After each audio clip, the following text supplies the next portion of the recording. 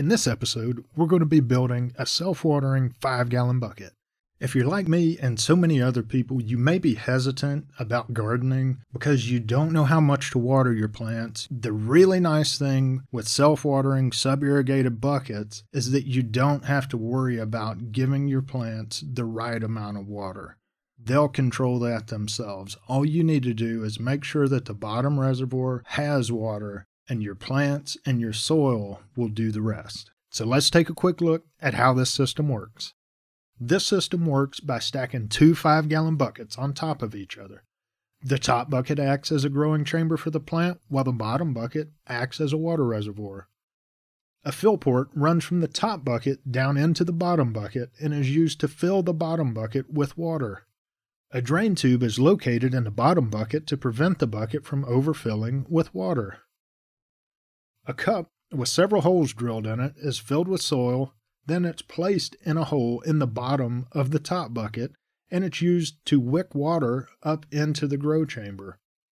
The top bucket has several drain holes drilled in the bottom of it, and it's lined with perlite. The perlite acts as a filter and keeps soil from draining back down into the bottom bucket. I've used these buckets for entire growing seasons and opened them up to find there was almost no soil in the bottom of the bucket, and that is awesome for keeping the fill and drain lines clog free. If you notice in this diagram, there's an air gap between the water line in the bottom bucket and the bottom of the top bucket. This air gap provides additional airflow and aeration to the root zone of the plants that are growing in this type of system. To fill this system with water, you simply add water into the fill port until it starts coming out of the drain port. Even if your plant's exposed to heavy rain, that rain will drain through the soil into the bottom bucket and out the drain tube. Now that we know how this system works, it's time to gather up some materials and get started. You're going to need two 5-gallon buckets. Next, you're going to need a cup with a lip. Personally, I like the 1-quart paint mixing cups that you can get from places like Lowe's or Home Depot. They work really well, they have a strong lip, and the cup is pretty heavy duty itself. That's important because we're going to be drilling a bunch of holes in it. If you use a cheap cup, as soon as you start drilling holes, the cup will probably tear up. Next thing, we need an 18 to 24 inch section of 1-inch PVC pipe, along with a 3-inch section of 1/2-inch irrigation tube.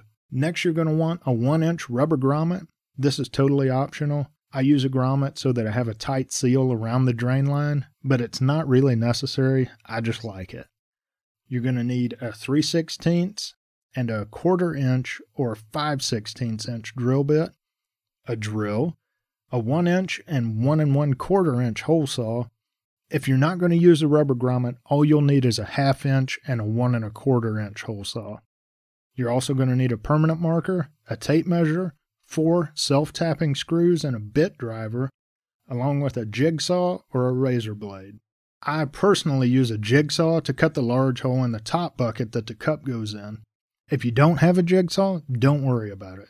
You can use something like a box cutter or other heavy-duty razor blade. I don't recommend using craft razors like this one. They're too weak. Irrigation tubing can be cut with razor blades or scissors, and you can cut the PVC pipe with a hacksaw, miter saw, or anything else you have that might work. Okay, now that we know what materials we need, let's start building.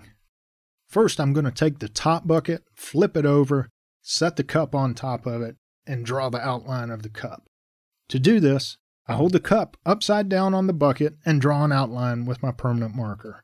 Once I've got the outline drawn, I take the cup off the bucket and draw a smaller outline inside the first outline. It's not perfect, but I try to make it about a 1/4 inch smaller than the original outline. Just keep in mind, it's better to have a hole that's too small than to have a hole that's too big. Otherwise, your cup's going to fall through the top bucket, and it'll be pretty much useless. Now that the outline's drawn, I'm going to take my 1/4 inch drill bit and drill a pilot hole that the jigsaw blade will fit through. Once the hole's drilled, it's time to cut out the hole for the cup. Take your time here and try not to cut beyond that inner outline that you just made. If you're using a razor blade, make several shallow scouring passes, because if you try to cut it all at once, your cuts won't be accurate and it's going to be really hard to cut. Once the hole's cut, test the fit. Now that the cup's in the bucket, it's easy to see why that lip's important. It supports the cup, and it's going to help the bucket drain better. Next, drill several holes into the cup with a 3/16 inch drill bit. These holes will allow the soil in the cup to wick water up from the bottom bucket up into the top bucket. Also, you're going to want to drill 5 or 6 holes around the lip of the cup. That'll help the top bucket drain better. Now take that same 3/16 inch drill bit and drill 10 to 12 drain holes in the bottom of the top bucket. Make sure you leave one area open so you'll have room to drill a hole for the fill port with your hole saw. With a 1 1/4 inch hole saw, drill a hole in the top bucket for the fill port. The center of the hole saw, where the drill bit is, should be around 2 inches away from the edge of the bucket. 1 inch PVC pipe is slightly larger than the diameter of that 1 1/4 inch hole saw, and that's perfect, because what that's going to do is make a really tight friction fit, and that's exactly what we want. You can see here, when I test fit the PVC pipe, it's really tight. No soil or perlite or anything is going to be slipping past that seal. That tight seal is also really handy when it comes time to fit the top bucket onto the bottom bucket, because that PVC pipe will basically hold the top bucket in position while we screw it. Okay, go ahead and set the top bucket aside, because next we're going to be working on the bottom bucket. Measure up 3 inches from the bottom of the bucket and make a mark with your marker. This marks the spot where you're going to be drilling the drain hole. If you're using a grommet, grab a 1 inch hole saw. If you're not using a grommet, grab a 1/2 inch hole saw. Center the bit of the hole saw on the mark you just made and cut the drain hole. If you're using a grommet, go ahead and install it now. Once you finish that up, have fun sitting back and watching how hard I had to struggle to get mine in. Sometimes rolling a small screwdriver along the inside rim of the grommet will help it get seated better. Next, install the 1/2 inch drain tube. Make sure that the tube is bending down. If it's bending up, you're going to allow more water to build up inside the bucket than you want. With the drain tube installed, it's time to test fit the top and bottom buckets so we can mark the height of the fill port. To do this, you want to lower the top bucket into the bottom bucket until the bottom of the cup almost touches the bottom of the bottom bucket. Then you want to mark a line on the fill port that's roughly 3 to 4 inches above the top of the bucket. Go ahead and remove the fill port from the bucket and cut along the line you just marked. Once you've cut the fill port to length, drill a couple holes in it with a 1/4 inch drill bit. These holes will help make sure that you get water to the bottom bucket even if the PVC pipe gets clogged on the end. That's not really going to be an issue though, because we'll account for that when it's time to assemble the buckets. Install the fill port back into the top bucket. Make sure the drain holes you just drilled are facing down into the bottom bucket, and slide the top bucket back onto the bottom bucket. I've always oriented the fill port to where it's on the opposite side of the bucket from the drain line, but it actually makes way more sense to me to have the fill port close to the drain line so you know when the bucket is full and starts draining. With the top bucket on the bottom bucket, go ahead and push the fill tube on down through the top bucket a little more until the bottom of the fill tube reaches the bottom of the bottom bucket. Once you've done that, slide the top bucket down into the bottom bucket until the bottom of the cup almost touches the bottom of the bottom bucket. This is where we want the top bucket to be positioned.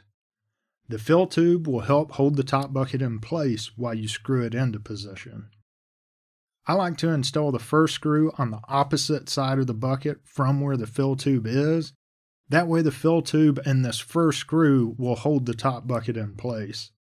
The last screw to be installed will be the screw that goes through both buckets and into the fill port. Before you install the fill port screw, pull the fill port up a few inches from the bottom of the bottom bucket. This will help prevent it from getting clogged later on. With the bucket secured, it's time to create the bottom layer of perlite in the top bucket. This layer of perlite only needs to be the same thickness as the thickness of the rim of the cup. Once the layer of perlite's been added, it's time to fill the cup and the bucket with potting soil. My favorite potting soil is Ocean Forest from Fox Farm. It has a nice amount of perlite added to it, and that helps promote good aeration and helps reduce soil compaction. But honestly, you can use any kind of potting soil that you like. Go ahead and fill the bucket with soil until the soil is about 3 inches from the top of the bucket. Now we're ready to transplant. To start, remove soil from the bucket just like you would for any other transplant into a container.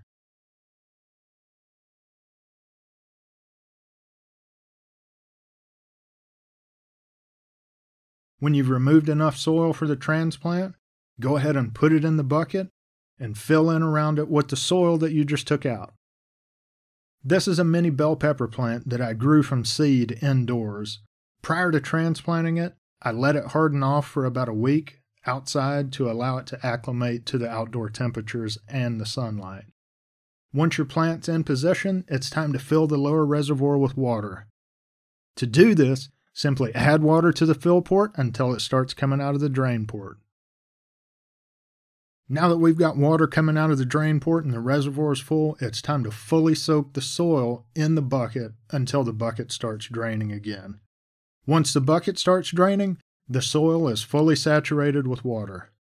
This is a really important step because it primes the soil so that it can wick water from the reservoir as the soil begins to dry. If you skip this step, the bucket won't work right. Take your time soaking the soil. If you hit it with a high pressure blast of water, it will displace and compact the soil. Instead, go with a light soaking pressure. If you're using a garden sprayer, it's like the mist or rain setting. That'll keep from tearing your soil up. Do that for several minutes to make sure that the soil is good and wet. Once it's wet enough, it will start draining out of the drain tube. If for some reason your plant looks starved for water after a few days, you may need to re-wet the soil more thoroughly. Normally, as long as you've done a good job with the initial soaking, this won't be an issue. But just in case it is, now you know, just re-wet that soil really good and your bucket should start wicking on its own. Also, within about a week, the soil at the top of the bucket should begin forming that protective crust, and that, like I said earlier, is going to help keep insects from trying to move in. If you found this video helpful, I'd really appreciate it if you would click the like button and subscribe to my channel. If you have any questions, you can ask them in the comments, or you can contact me directly at happyhydrofarm.com.